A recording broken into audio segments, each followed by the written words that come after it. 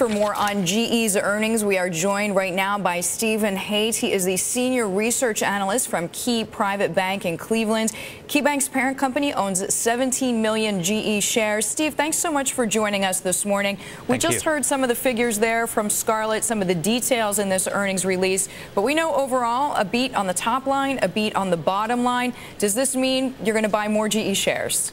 Well, I think that the company came in and exceeded expectations. It's definitely a solid quarter.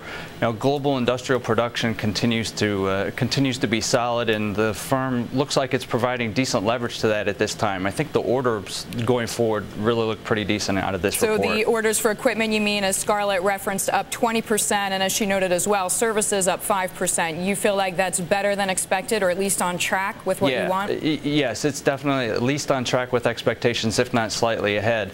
And I think that the company sees its order book translate there on the equipment side into revenue and then earnings 2 to 3 quarters down the road. So maybe that provides us with a little bit of a reason to move estimates higher for 2011. So if equipment and services look good, Steve, one line that we noticed, my colleague Eric Shasker pointed out, NBC Universal revenue up 12%. Did GE sell this business at the wrong time? Did they get out too soon? No, I don't really believe that they got out too soon. The bottom line was that NBC Universal was always a non-core business for GE, and I think that exiting it over the intermediate term has been the right strategy for management to take. Non-core divestitures need to be an ongoing theme for management as they move forward.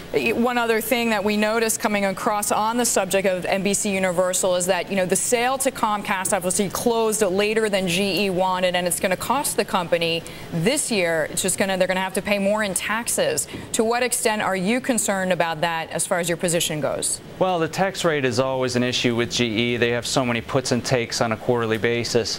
The bottom line is it's a quality of earnings issue.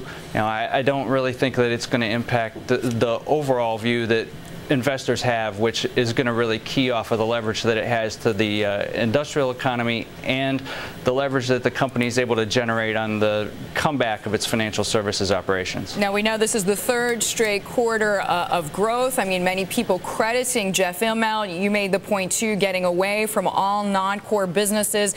Seems to be operating pretty well in many of their businesses.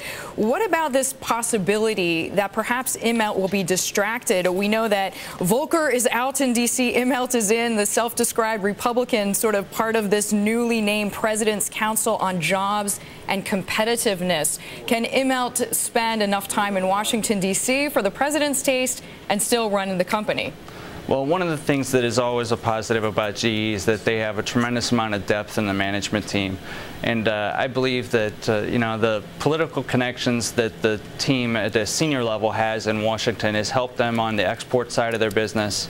And as Jeff Immelt makes a commitment there to help at the highest level, I think it'll benefit the firm at the bottom line over time. Steve, thanks so much for joining us. Steve Hoedt joining us there from Key Private Bank. He is in Cleveland, Ohio, and the parent bank owns 17 million shares of GE.